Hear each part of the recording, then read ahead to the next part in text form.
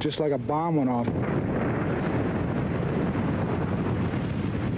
I wanted to die. Because I just lost everything. Everything.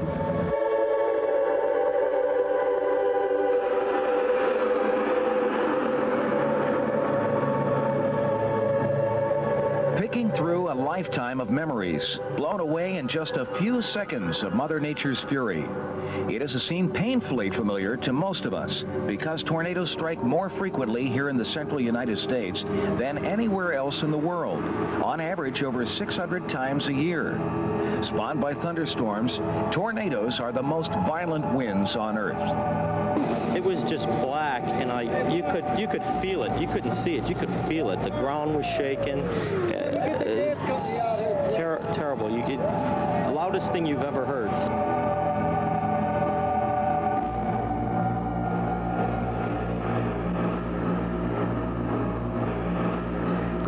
I'm Tom Skilling, and in the next 30 minutes, we'll show you dramatic tornado video, some of it never before seen on television, much of it shot on home video cameras. We'll explode myths on tornadoes and give you pointers on how you can spot these deadly storms. And we'll explore a new weather radar system that in a matter of years may dramatically improve tornado warnings. August 28th, 1990, a blistering hot afternoon, and a tragic piece of northern Illinois weather history is about to unfold from this thunderstorm moving through Rockford, Illinois. The National Weather Service issues a severe thunderstorm watch. Then a spotter reports a small tornado touchdown near Pecatonica. Shortly after 3 o'clock, a second and much larger funnel emerges and begins a deadly 16-mile sweep from Oswego through Crest Hill, Plainfield, and finally Joliet. It just come in and come out. Nobody seen the funnels. We had no warning or anything. The tornado killed 29 people and injured over 350. University of Chicago scientists took only a day to conclude that it was the most powerful August tornado to ever strike the United States. It was never photographed, but another tornado of nearly comparable strength near Heston, Kansas, just a few months before, illustrates the destructive efficiency of a Plainfield-type tornado in progress.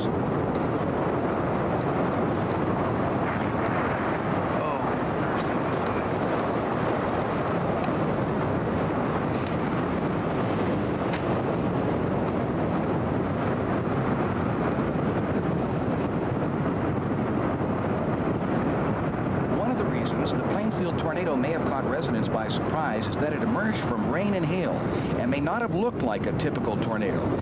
It might have looked more like this Oklahoma twister, captured by storm-chasing scientists who literally drove right into the edge of the storm. Rain or hail curtains wrapping extremely rapidly right at 11:30, right ahead of us, and very dark ahead. And maybe we'll have better visibility in just a second. We're driving into a strong mesocyclone. Okay, now be real careful, Neil. Slow down. This would be where we drive right into the tornado, so be very, very careful. CG. Rapid circulation right overhead. Slow down, Neil. Stop. Rapid circulation. About 1/2. Debris! Debris! Tornado passing right in front of us. Oh my God. John, right at us. I got it on video. When we think of a tornado, this is what usually comes to mind. The fact is, these storms take on many forms. Some tornadoes are nearly invisible, marked only by swirling debris at the base of the funnel. Others may be composed almost entirely of wind-blown dust. Some are thin. Some are huge, like this one, which is composed of a series of smaller funnels, each capable of inflicting tremendous damage. One thing they all have in common, though, is that they strike with incredible speed. An amateur photographer was shooting what he thought was an unusual hailstorm on the Mississippi River last year near the Quad Cities. Winds were so light that fog was developing across his tree-lined property. Then an immense wall cloud appears. Less than a minute later, debris is seen flying through the air behind the trees. A tornado is about to strike. We're superimposing a clock to illustrate just how fast a tornado's devastating work can take place. Watch and listen.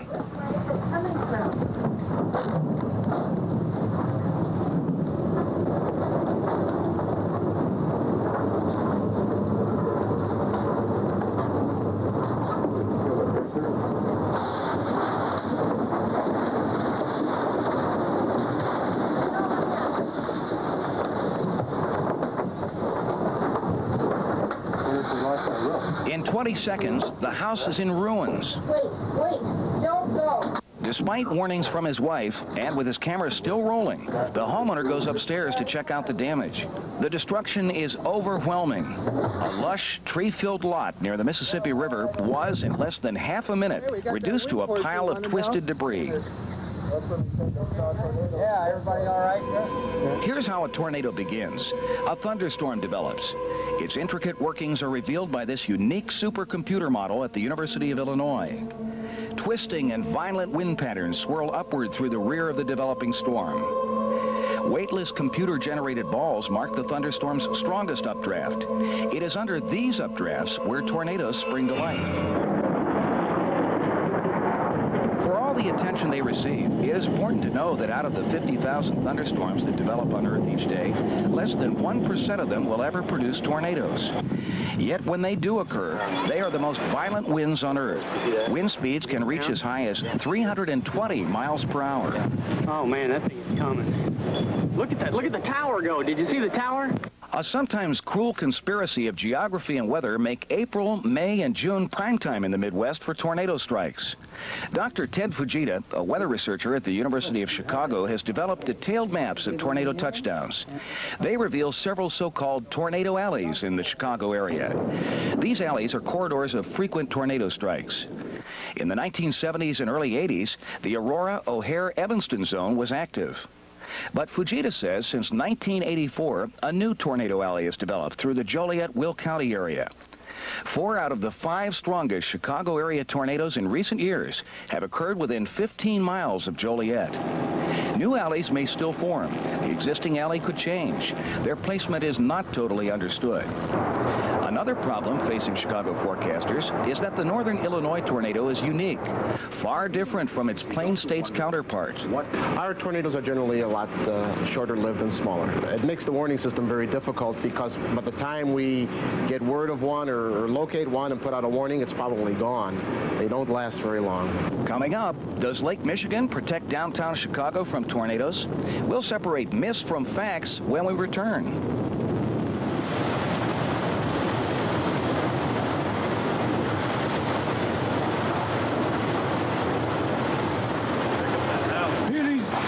She's in her basement. Oh my God. Damn. It's gonna take all them houses. Oh, I hope she's in her basement. You get ready to head for the basement, Heath. You hear me?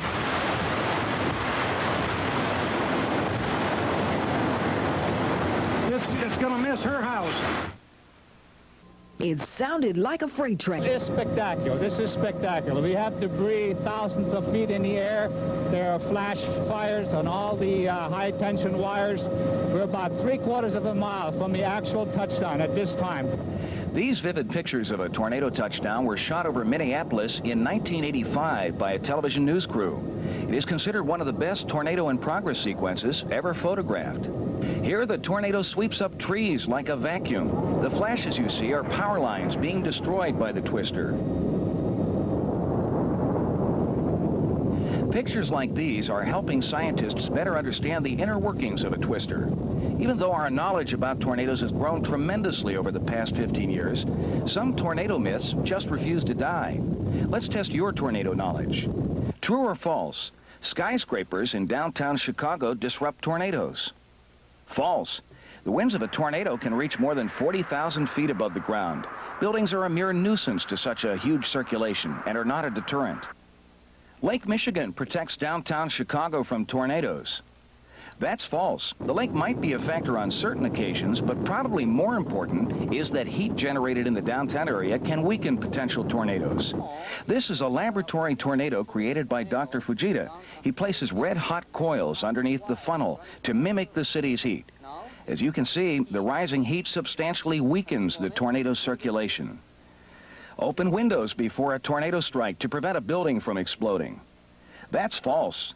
Buildings are destroyed by sheer wind power, not by a change in air pressure. Besides, buildings leak, equalizing air pressure naturally. Opening windows does nothing to prevent damage from a tornado. Go to the southwest corner of the basement. That's false. The center of the basement under a heavy workbench or table offers the best protection. Studies showed debris often collects in the corners. Well, it sounds like a vacuum cleaner and a freight train at the same time. It sounded like it was a boom and it was gone. Just like a roaring train coming through. There is no other way I can describe the noise. It's often heard tornadoes sound like a freight train. That's true. Rushing air will usually make a loud noise, but any strong wind can sound the same way. Weather forecasters can pinpoint the exact area where a tornado will strike. While forecasters can predict the general area of tornado development, we simply can't predict exactly where a tornado might actually touch down. When the tornado hit Will County, the area was under a severe thunderstorm watch issued by the National Weather Service several hours earlier. That watch was issued here at the National Severe Storms Forecast Center in Kansas City, Missouri. We occasionally, with severe thunderstorm watch, will get a tornado, and that happened, obviously it happened at Plainfield. Most of the time with a severe thunderstorm watch, tornadoes do not happen, but it's, far from a perfect system. The Storm Center monitors severe weather developing across the country, year-round, 24 hours a day. When the Storm Center issues a weather watch, severe weather occurs in the watch area almost 85% of the time. After the Plainfield tornado, forecasters painstakingly reviewed the weather events of that tragic day. Well, obviously the first thought is, I wish we had a tornado watch out. And we go back and we look at it. We do, a real detailed kind of a post-mortem on it. And the more you look at that situation, the more you say to yourself, well, I don't see how the forecaster could have done anything different. The problem is tornadoes in meteorological terms are relatively small weather events. They are often hidden in giant storms, which are photographed from hundreds of miles away. But some major changes are on the way. Ongoing research here in Norman, Oklahoma since the 1970s is making possible the next generation weather radar known as NEXRAD, a Doppler radar, a radar that will scan the skies across the United States, offering us the ability to put out warnings in a much more timely fashion. At the heart of this system is the wind-detecting Doppler radar, which is now operating in the Oklahoma City National Weather Service Forecast Office. Detailed information on wind speed and direction from Doppler signals is displayed as an array of colors on a computer screen. We've already experienced great improvement in forecasting during the test mode with the system. In 1989, as a matter of fact, we're able to achieve, while not quantum leaps, certain improvements on a prototype system. Doppler radar systems will be installed nationwide as part of a sweeping reorganization of the National Weather Service. Forecasters will have at their fingertips information which will help them issue warnings and watches more quickly and more efficiently. We've been observing this storm as it comes toward us. This circulation has been increasing. The reflectivity structure looks like the structure we come to expect with the supercell storm. There is now a pre-composed message. In the editor, I could make a couple of additional changes in here, and that's it. It's out. The warning is gone, and that's considerably less than a minute and a half or 2 minutes from the time I made the decision that I wanted to put out a tornado warning there. There's no question that the technology we use to detect tornadoes is improving, and it will continue to do so. But the bottom line is, as fancy as all the gear is, ultimately it comes down to a very personal decision as to whether or not you're threatened by the storm that's moving into your area.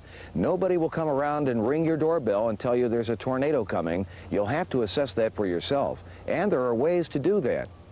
Coming up, how you can protect yourself from a tornado. You guys get ready to hit that basement. Come right at it. Remember that. It's coming right at us. Get ready. There goes the sirens in Grand Island. Get going. Hit the basement.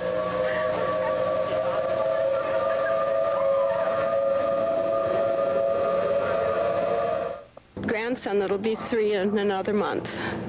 I just heard everything shatter, and I just kept the run, and I got to the basement. Me and Michael walked out of there without hardly a scratch, but my wife just got off of the deck part of our house and got onto the cement slab where we walk into the house, and that's where I found her after the house was gone. Her and Matt was there, but this flying debris went and hit Matthew in the head and killed him and cut off her finger, so she's just lucky she's alive. So I guess 3 of us walked out of there alive out of 4. Ain't too bad. The majority of people killed and injured by tornadoes are struck by flying debris. A tornado's winds are so strong that even the most harmless objects can be turned into deadly missiles. Even though a formal warning may not be out, here is what you should look for when severe weather approaches. Large hail. Only the most powerful thunderstorms produce large hail. Tornadoes frequently emerge next to the hail-producing area of the storm. Hail can also make the sky look green. Tornadoes generally occur in the back of the thunderstorm. Notice the clearer skies in the background of this huge tornado, which was photographed moving across a farm field. Also, look for an approaching cloud of debris like this one captured just moments before the tornado moved through the area. Swirling debris may mark the location of a tornado, even though a funnel is not yet visible. See those papers flung through? That is a tornado. Look at all the papers over there. There. That's a tornado. Yeah, leaves. Yeah, but look, it's picking it up. Look at Dale. Here comes a tornado. Sure is. Look at all the papers. Got dark, started blowing, wind started blowing, hail about the size of a golf ball started coming down, and all of a sudden, boom. Here is a look at a sequence of events you might see as a tornado forms. First, an isolated lowering of the clouds in the rear southwest quadrant of the storm. A feature like this, something we call the wall cloud. This is the feature from which the tornado may develop. There it comes, there it comes. See it? Next, a funnel cloud appears to drop down from the clouds. Here, an amateur photographer captures clearly the beginning of a tornado touchdown. Condensation forms the vapor cloud, which marks the funnel. The tornado then takes off in the same direction as the thunderstorm. If you think a tornado might be coming your way, be prepared to move quickly. Get away from windows and head to the center of the basement. Try to get under a heavy workbench or table. Evacuate upper floors of homes. They're the first to go. A bathroom or interior closet are good alternatives to the basement. In high-rises, move to the interior hallways or stairwells away from windows. Evacuate mobile homes and cars, and if caught in the open, lie flat, preferably in a ditch or ravine. The purpose of these tornado safety procedures is to cut exposure to blowing debris and to protect you if a building collapses. Next, we'll meet the tornado spotter who may have saved lives in the recent Lamont tornado touchdown. It's going down, ain't it? Let's go. Inside, downstairs. Where's that at? There it goes, inside, downstairs. Just the other side of Dean, I'd say. Could have called Dean. Well, I told him to watch it. It's too late now. It's coming this way. Ooh, look at the stuff below. Oh, my word. Hey, we're talking. It's okay. It's okay. We're all right. We lived. Oh, my God, I lived. As Plainfield residents found out last year, experiencing a tornado's fury can be terrifying. It struck without warning. But that was not the case in Lamont recently. Warning sirens were activated moments before a tornado tore through this subdivision, thanks in large part to Police Sergeant Tom Hess. He spotted the funnel from a nearby hill. With the tornado passing over his car, he called out over his police radio, frantically telling the dispatcher to activate the alarms.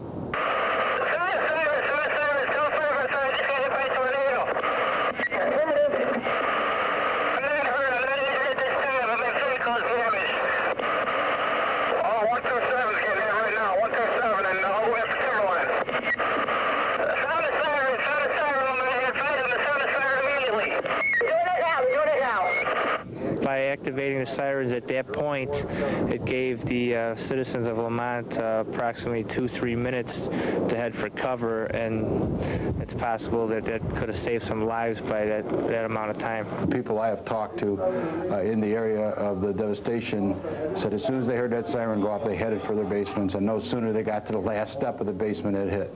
So it was the sirens a very big factor. It saved a lot of lives. There were no such spotters in Plainfield that fateful August day.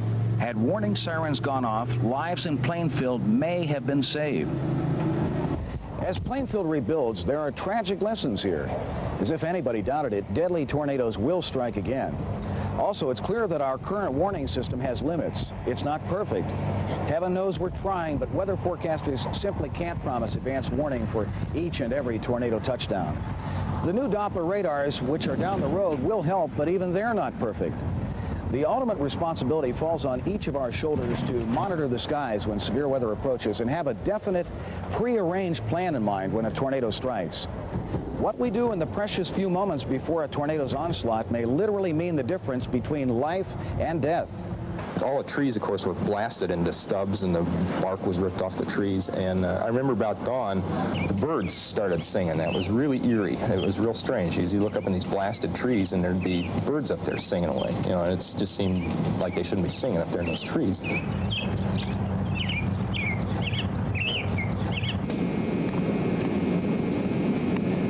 Hear it? Yeah, it's a freight train they talk about. Yep. The stuff went up in the air where I know, I see it, Sam. I want to get as much as possible. Isn't that funny looking? I bet he's going to miss the house here, but them little ones spawning off of it, you see there. Uh-huh. Yeah, but see how it's so calm?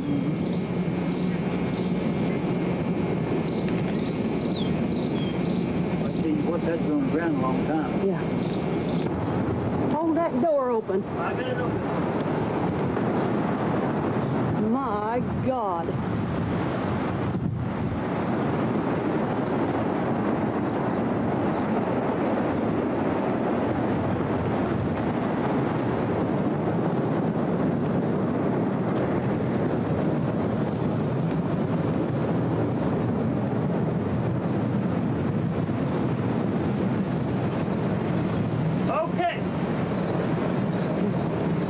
It's not safe to come up. You see it? Come on up now.